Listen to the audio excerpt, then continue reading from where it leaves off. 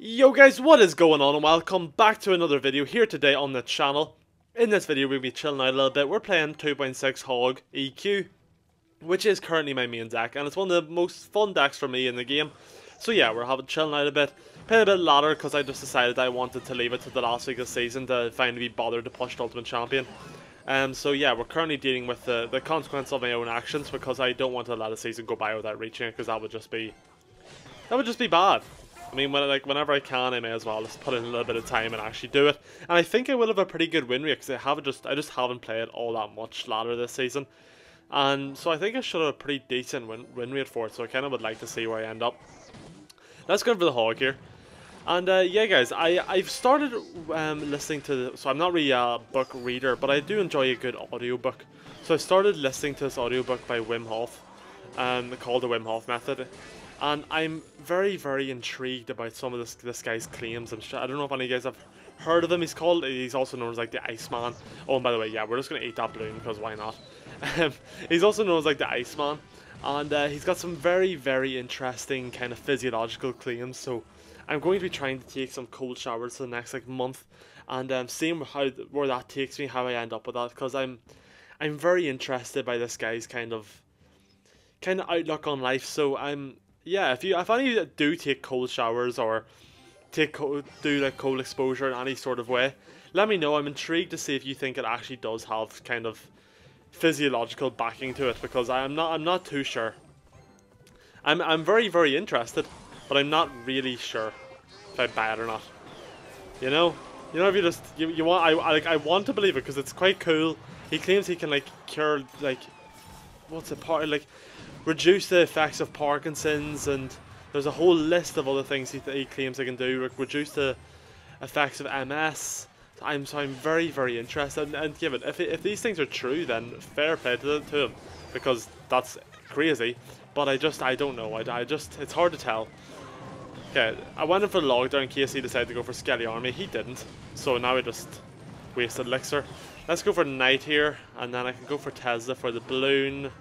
Right about now. It will pull it out of the rage, but it probably will still get one hit off on the... Okay, he's going to go in for the arrows. He's starting to get scared. Okay, let's go for this. Let's go for this. We have just got pretty much hard countered this game. I did just play bad. We kind of had that one exposure off the start that I just haven't been able to recover from, unfortunately. But yeah, boys, we will hop straight in the game number 2. Okay, and yes, guys, we are back for game number 2 against Chicken Nugget. Great name, I love it.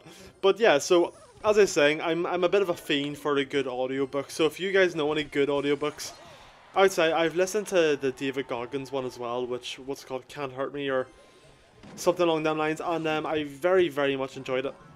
So let me know what you guys think of these kind of books, and if you'd ever give stuff like the Wim Hof Method a try. So if anyone who doesn't know, I'll just give a quick rundown, like I'm getting paid for it or something.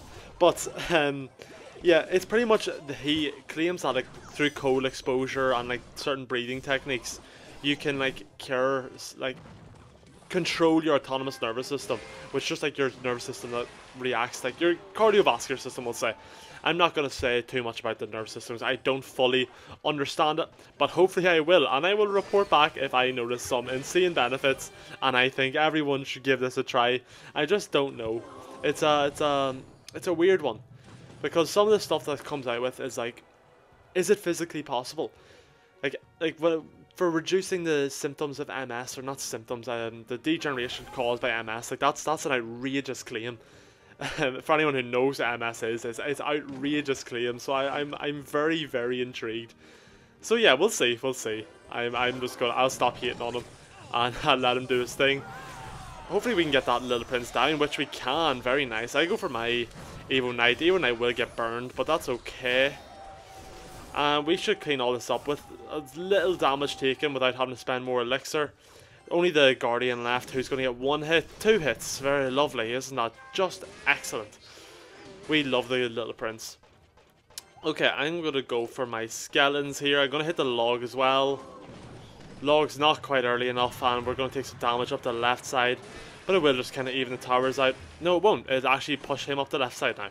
So now I have to not only contest against him coming up my side, or contest him having damage on both sides more than I have. But I have to contest same side as him, which is just fantastic, isn't it, boys?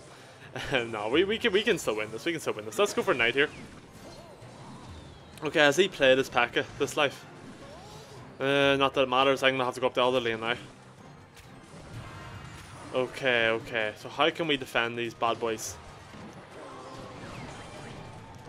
Let's do this somehow. Okay, nice. Nice. Pretty clean defense. Let's go for the Ice Spirit up high. Nice. Let's go for this. Hit the log. He's gonna go mini P.E.K.K.A, obviously. Okay, nice. We get a good bit of damage up the left. We do manage to take out the what's it called, the mini P.E.K.K.A as well. I'm gonna go for skeletons here in the center. Then I go for the Knight on top of the bomber, and then right about now we're gonna go for the Hog. Cool. We're gonna go Firecracker here. Nice. He goes in for the arrows. We do get the one hit off anyway, so we get quite nice there. Okay. Go for Tesla here in the center. Wait for the ability to come in. Ability's not gonna come in. Okay, that's quite nice. Now let's go for the skeletons here in the middle. Firecracker.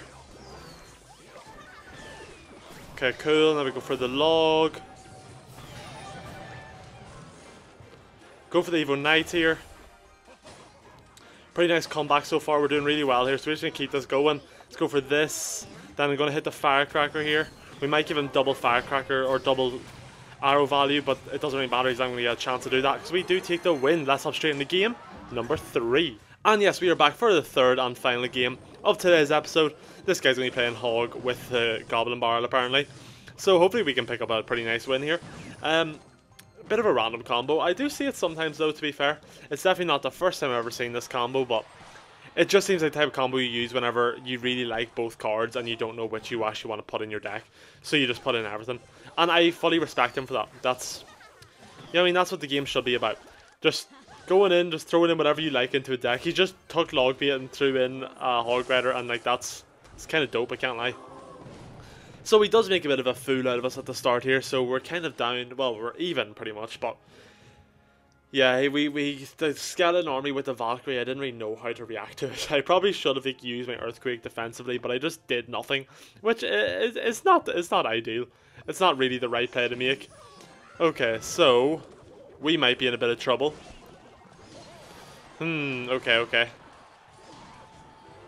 Get that down now, please. Okay, so we're in a good bit of a deficit here as far as damage goes, and this Skarmy is going to do a lot more because my Firecracker is just not getting the splash damage that I would want out of a Firecracker. But you know, what kind of Firecracker would it be if it did the job it's meant to do? You know what I mean? Not the Firecracker we know and love, because the Firecracker we all know and love just likes a little bit of trolling. You know, it likes to just have a bit of fun, and I like, you know, that's the way it's meant to be. Okay, let's go for the Evo Knight here. That should take out both of them, I hope, unless he comes out with something wild, which he's not going to. Now I'm expecting a Hog push here. Whenever this dies, yeah, and he goes to the Hog, he goes to the Goblin Barrel. We just clean both them up with relative ease, and we're going to get some damage off with the Evo Knight. Can be a third hit. Nice, nice. We get a good bit of damage off there. Watch this, boys. He's going to go for the Skarmy here, so we're going to go 3, 2, 1, and wapow. Oh, never mind. He also missed with that, so it really didn't matter, and that should be GG. As long as I don't choke here, this should be a pretty much game over. So we're gonna go for the okay, no, get duty here. My Firecracker will not be dying right now, sir. No, thank you. Okay, let's go skeletons here. Let's go this. Let's go Knight in the center. Very nice. Now, oh, I missed the tower with that, but that's okay. Let's go for Tesla here before he goes to the Princess. Nice. Go this. Excuse my 10 out of 10 commentary, just saying, yeah, we're going to go this. Pure quality. And let's go for the Evo Knight. And no games. That is it, dub for game number 3, boys. And yes, guys, this is the deck that we did use for today's video. Really fun deck, really strong deck. And actually, this exact deck was played at CRL. So it just goes to show you, if you're a lot better than I am, you can take this deck very, very far. So do be sure to give it a try if you haven't already. It is one of my favourite ones. I did recently swap to this version that has the skeletons over the goblins, just that faster cycle. It has its ups, it has its downs. You can swap in the goblins if you want a bit more kind of defensive ability rather than cycle, and you obviously can swap the firecracker in to be the evolution. If you're going to do that, I would recommend swapping in the mighty miner instead of the knight. But yes guys, that is it for today's video. If you did enjoy, do be sure to hit like, hit subscribe, and I will see you all in the next video. Peace out.